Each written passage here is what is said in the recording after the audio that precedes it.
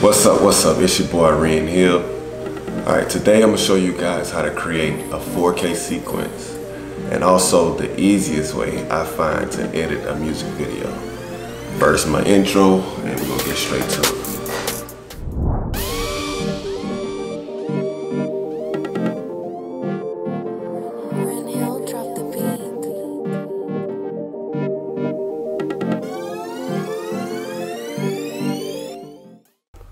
Alright, now we in Premiere Pro.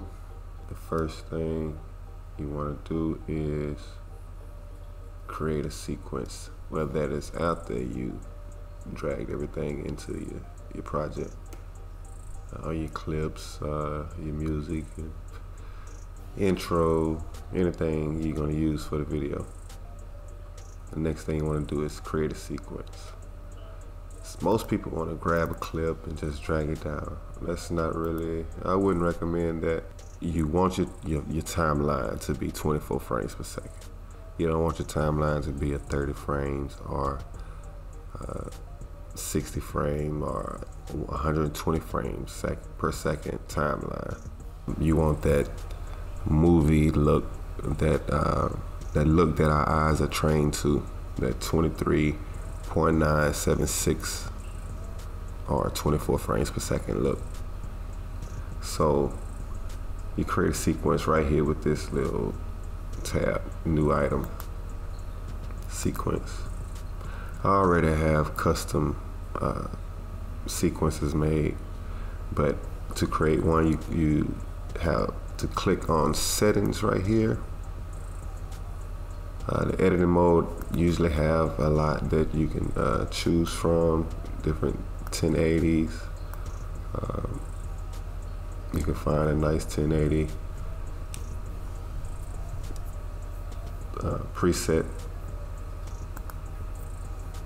or you can create it here with your time base at 23.976.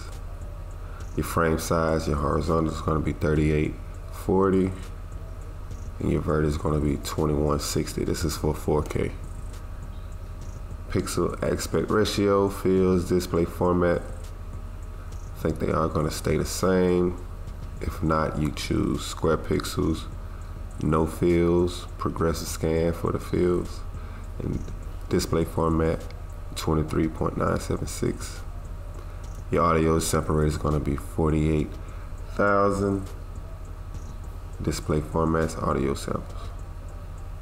And you can save your preset here. Click save it as 4K timeline or 4K whatever you want to put, or whatever you want to name it. You also can name your sequence right here. I'm just going to name it sequence 03 and click OK. Alright, so now you have your sequence down here. The next thing you want to do is drag in your music. Now we're going to mark a spot on the song. Usually we're going to mark it on like a downbeat or a good spot that you can hear in your clip and put it to the same spot. So we're going to mark it on a downbeat, and I kind of see right here that this is going to be a good spot. So let's see.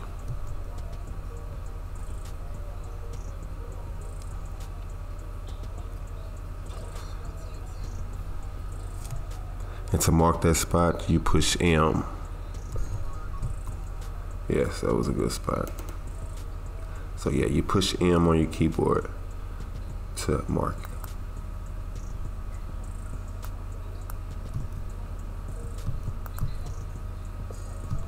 So now we got that spot, let's find a clip.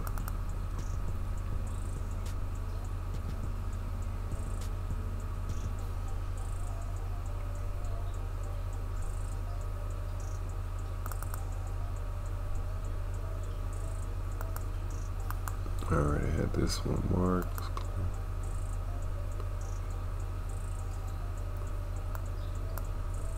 Alright, so now we have a clip. Performance clips where he performed. we find that same mark, that same spot that we marked on the timeline.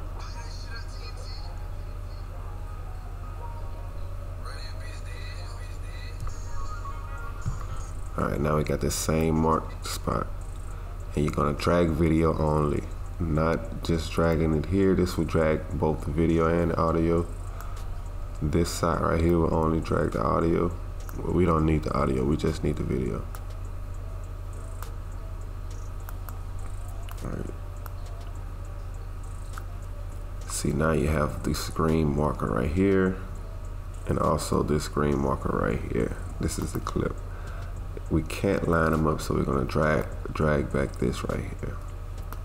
Alright, now we can line both clips up. If your clips doesn't snap, you see this little magnet right here. It says snapping timeline. You click that. Make sure it's blue. And now when you drag your markers up, they both should click together. It should snap right there. Alright, let's find another clip. I'm gonna show you how to find this marker.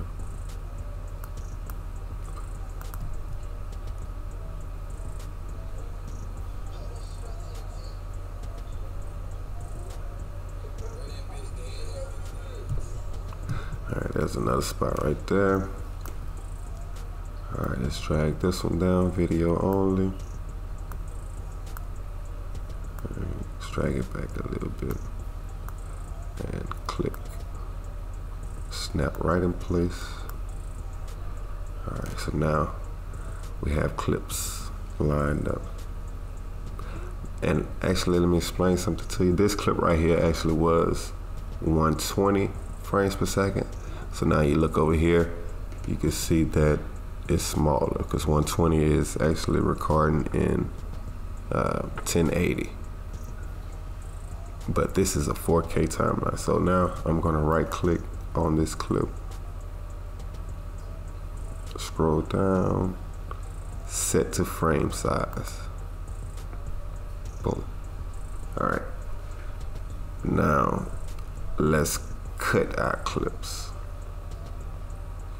Right here, I'm gonna toggle track lock on my my audio clip. So I won't cut my audio. But now I'm gonna put C on my keyboard. And it brings up my cutting tool. And now you just cut in each spot that you think you want to transition into another clip on your video. So you just play the song until you hear a spot that you want to transition. Right there, this one. So now I'm going to hold down Shift and right click. I'm sorry, left click, not right click. Left click, and you would cut both clips or all clips that you have lined up on your timeline. Let's find another spot.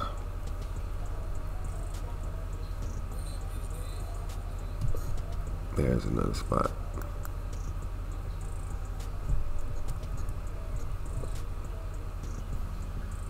I actually push back a little bit on my arrow keys to the downbeat, to the thump in the song, the kick or whatever you want to call it, 808.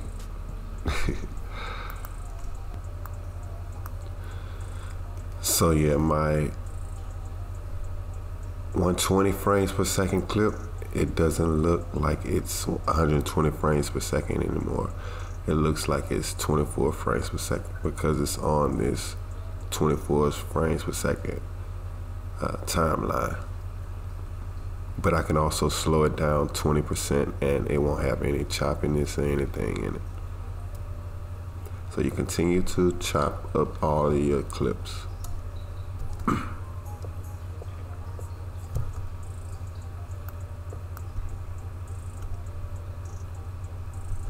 Hold down Shift.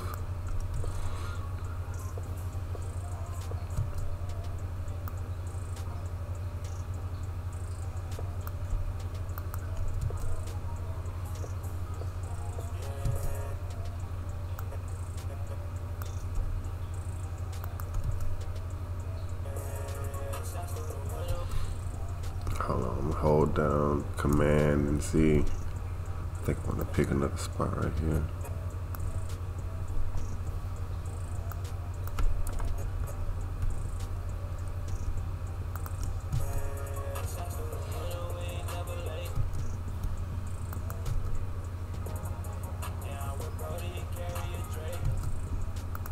But yeah, you just continue to chop throughout the whole video. You may want to change it later, but this is a good starting point. And you come back and you edit your video. Keep the clips that you want, take out the ones that you don't. Of course, you will have more than 2 clips here, so you'll have more to choose from. But you keep the one you want and take out the rest that you don't. And you continue to do that throughout the whole video. That's the easiest way. Alright guys, thank you, man. Click the subscribe button. Also hit the bell to continue to get notifications. Continue to create. Be creative. Keep an open mind. Yeah, have a good day.